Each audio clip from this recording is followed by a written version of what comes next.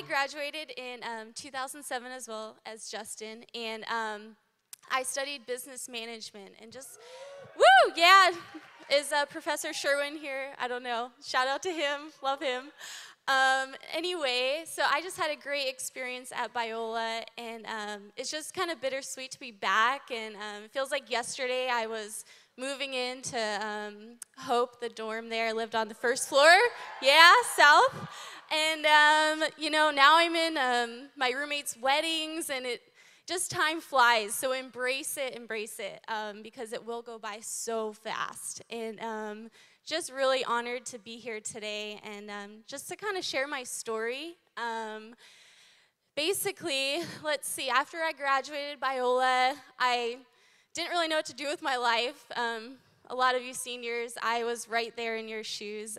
Studying business, I was like, okay, it's kind of broad, I don't really know what I want to do, but ever since I was a young kid, I wanted to be a wedding coordinator. I was like, oh, J-Lo, she's so cool, you know? So I was like, okay, that's what I want to do, but I'm going to Biola, so maybe one day that's what I'll be when I grow up. So anyway, I did what every college senior after they graduate do. I traveled, and I took a road trip in my Volkswagen for a few weeks with some friends, and then ended up in Hawaii, of all places. And so I got there, I was like, perfect, I'll go to the beach and work at night. And I was like, thanks, Dad. College was great, and just gonna enjoy life now. So anyway, I got a job working at a restaurant, and I just remember going home saying, God, like, is this really why I went to college? Like, is this what it was all about? Like, now I'm working at a restaurant? So I worked like 2 days and then ended up quitting, and I was like, this is a great start to my degree here. But anyway, after so many applications, I got a call back one day from a marketing department at the Ritz-Carlton, and they're like, hey, can you come in for an interview? And I did, and I got the job on the spot. I was like, okay, this is great. I'm living in Hawaii. I'm working for a great company. Life couldn't be better. And I worked in marketing for a few months and actually transferred into the wedding department at the Ritz-Carlton in Hawaii. It's like, wow, this is a dream job, this is great. I really had the headpiece, and the groom didn't show up. I feel like I've seen it all. So that was just a great experience, just doing weddings and like living that dream. But God really stirred in my heart just for missions and for Africa, and it was just like this strange feeling that kind of came over me. I was like, why am I here in this beautiful place, but I can't really appreciate it? And my heart just really broke for the people in Uganda. So I ended up quitting my job after a few weeks. Every day my roommate would be like, Julie, you quit your job today? And no, not yet, soon.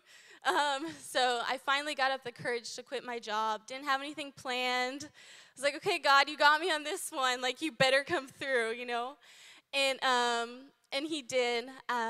He provided during that time of not really having a job, and I connected with some old friends from my church back here in California, and they started an organization called 31 Bits, and basically they help displaced women in Uganda in a town called Gulu. We have about 60 women that we have employed, and basically they make jewelry out of recycled paper. And I know it doesn't really sound good, but if you saw it, you would be like, wow, it's amazing, it's paper.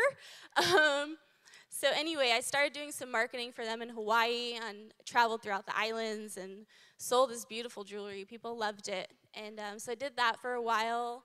And I was like, God, what's next? Like, I thought I was going to go to Africa, but now I'm selling jewelry for Africa. Like, it just wasn't really clear. So I kind of went along and planned friends' weddings, and was in movies, and just did, like, random stuff. Like, I would wake up and be like, okay, God, what's today going to look like? I have no idea. It was a stretching time in my life, because I didn't know what was next. I didn't know what I was doing. I quit a great job. I was living in a beautiful place. So I started applying. I was like, maybe it's time to get a real job again. So I started applying for jobs, and it was just the economy just took a hit, and I got a call back from a church called Elevation Church in Charlotte, North Carolina. I don't know if you've ever heard of it, but Pastor Stephen Furtick. And I took the job and moved from Maui, where I was living, to Charlotte, North Carolina. And quite the change. It was actually in the fall, so it was really, really pretty time of year.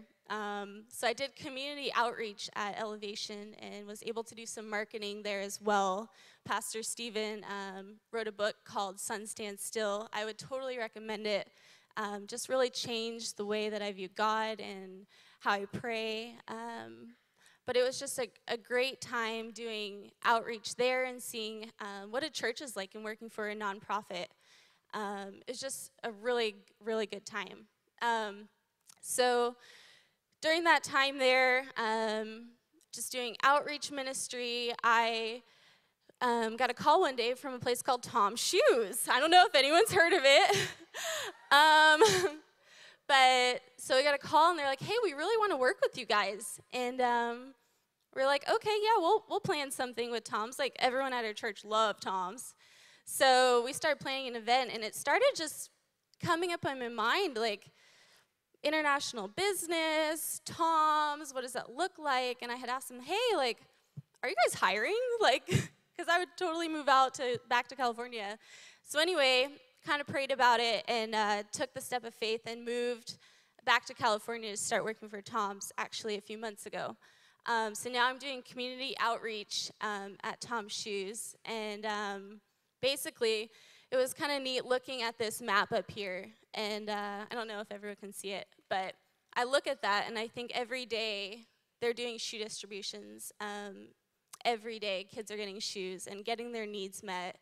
And for me, just knowing that I have a part in that and reaching out to the community here, and I work a lot with churches now and nonprofits, and just raising momentum for how you can change and do your own one-for-one. It doesn't have to be a shoe for a shoe, but using that in your own space, in your own life and community.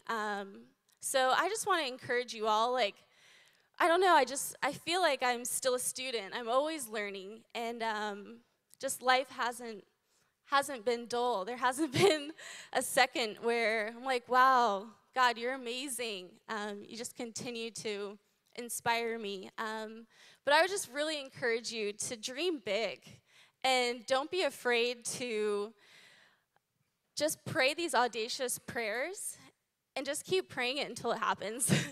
Because I never thought that I would be where I am today. And using my degree in business from Biola, which is a great experience and great background and knowledge into what I'm doing now with Tom's. And so I just encourage you to do that and be around people that pull out your potential and really just bring out the character that you have and just your talents and abilities so that they can really be used. And every one of you is unique in your own way, and you don't need to change. And I'm just really blessed to be where I'm at today, and I don't know what next year's gonna hold.